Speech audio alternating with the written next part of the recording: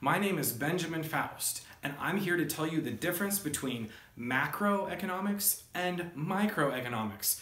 Let's pull apart the word. We have macroeconomics and we have microeconomics. Macro and micro have different meanings. Macro means what? Big or small?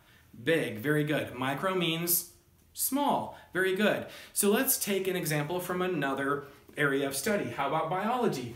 There's macrobiology and microbiology. So I've drawn a picture of Tusco the elephant here and Glue Bar, the single-celled organism.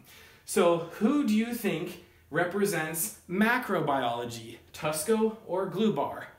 If you said Tusco, you are correct, because macro is to do with large things, and we can see Tusco, we can touch him if he's friendly, we can ride him if he's in a circus, and so Tusco is macrobiology. If you're studying elephants, you're studying macrobiology.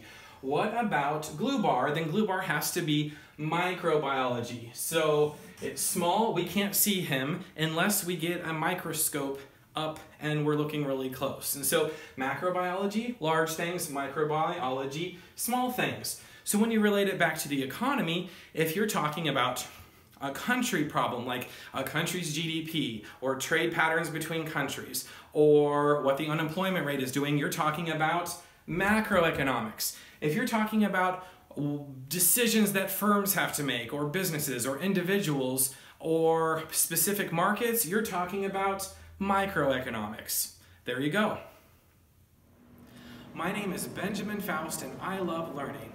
I hope you do too, and if you enjoy learning about economics, like and subscribe for more content.